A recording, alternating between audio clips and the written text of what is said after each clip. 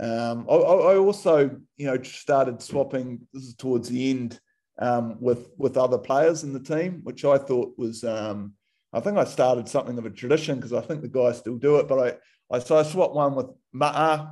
When we played our 50th test together, we swapped jerseys, and I swapped one with Richie and Dan and Kiwi Milamu.